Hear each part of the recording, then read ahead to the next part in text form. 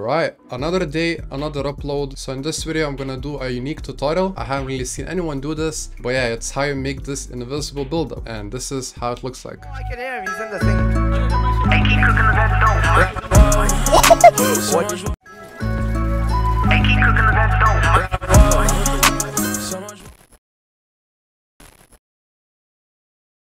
Okay, and here we are in Vegas. Now before we begin, if you want to follow the tutorial step by step, then make sure your frame rate is set to 60 on your project settings and click apply and OK. The first thing you gotta do is of course get your song, get your clip and sync it up.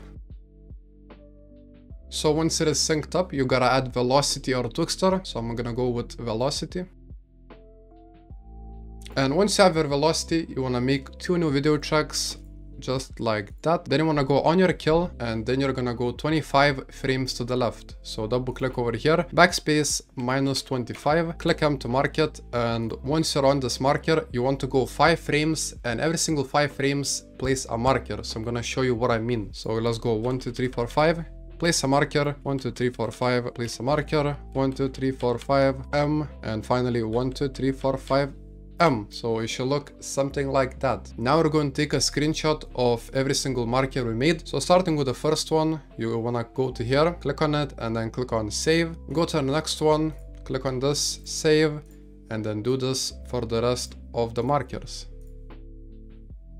And then finally this one, save, and then don't do it for the impact because you don't need to do that. So here I've got 5 images, and now what you want to do is make them invisible. So you can either use Photoshop or After Effects, or you can use this Photoshop clone that is on a browser. So here we have Photopea. We're gonna make the character invisible with this, and I left a link for it in the description, so make sure to check it out. But anyways, once you're here, open from computer and select the first image you made. So it should be the lowest number, image 49, boom. Now once you're here, you want to click on this spot healing brush tool. Then you want to go to colors, so over here, and make sure it's a bright color like red or yellow. Click OK. And now as you can see, our brush is kind of small, so we're going to change the size. You want to go up to here, increase the size, I don't know, but like 50, and then you can zoom in the image. So hold Alt and scroll wheel. As you can see, where you're looking is gonna zoom in. But yeah, now what you want to do is basically draw over the skin. So the first time you do this, make sure don't let go of the mouse. Just keep drawing over the skin and make sure don't leave anything unpainted. Just basically paint the whole skin. And then once you're finished, release. The computer will do its work and you should get something like this. Now if you don't like how it looks like, you can always fix it. So let's fix this up a little bit. As you can see, I'm just brushing over it and fixing everything, and boom, we have something like this. Now you don't have to worry if it looks bad because the buildup is flickering, so people won't really notice. But anyways, once you're satisfied, you wanna go to File, Export As, click JPEG, make sure quality is at 100 and click on save. Then make sure you save it in the same folder, add like a 1 at the end so you know that this is like for this image. So click save, then go on to the next image, so file, open. Now we're gonna go image 50 and basically repeat the process. So I'll see you once that is finished.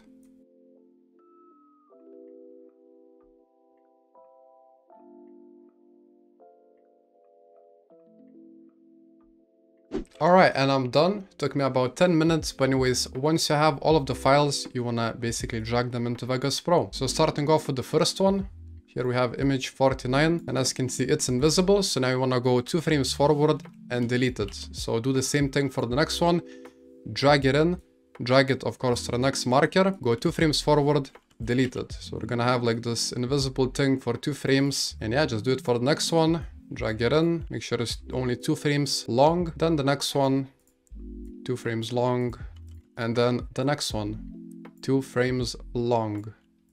So yeah, once you have all of that, you basically done the effect. As you can see, it looks like that. Of course, it looks bland, so you got to spice it up. So what you wanna do is render this whole part out from the beginning of the marker to the end. Gonna go File, Render As, make sure you're rendering in the same FPS as your project.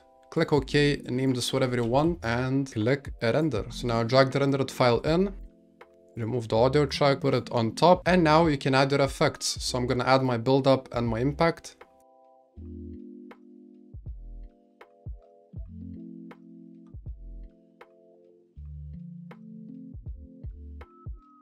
And once you have all of that, this is how it looks like for me. So now to spice up the build-up even more, what you want to do is go to video effects and search for blur curves. So click on this one, drag the default one on. You want to shutter duration to 0.4. Make sure wrap X is at reflect and wrap Y is at reflect. You want to go to the middle of your rendered file and then go a little bit to the right. So I don't know, somewhere around here. You want to keyframe Z distance and rotate and scroll down, you know, in this keyframe tab, find your blur curves. And before you do this, make sure that sync cursor to media is checked. And once you have that checked, you can start your keyframing. So once you're at this point, you want to increase Z distance, or, you know, decrease, I mean, then put the rotate a little bit. So something like this should look fine. And now we're gonna extend center, and what center is actually where it like moves. I don't know how to explain it. You can see it on the screen as well. You can move it around. So I'm gonna make it something like this. This looks pretty nice. And once you like what you see, you wanna go to the very end and reset the values back to 1 and then rotate to 0. So this is what you would have. Now it's kind of linear as you can see.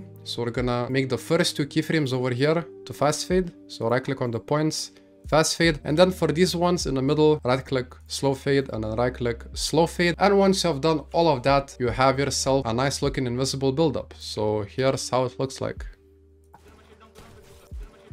Now if you want to add even more spice, you know, you want to make the music wobbly when the build-up happens, what you want to do is split when it starts and then split when it ends over here on the music. You want to extend this part, so make sure that it crossfades like this, and then at the end make sure there is a little crossfade, something like 5 frames is fine. Now for this section, you want to click on this FX and we're gonna add an effect to this audio. So you want to make sure in Vegas over here, then apply amplitude modulation, click add, click OK. You want to head on over to preset, so click this drop down menu, go down to Vacuum, and then boom, this is how it should sound like.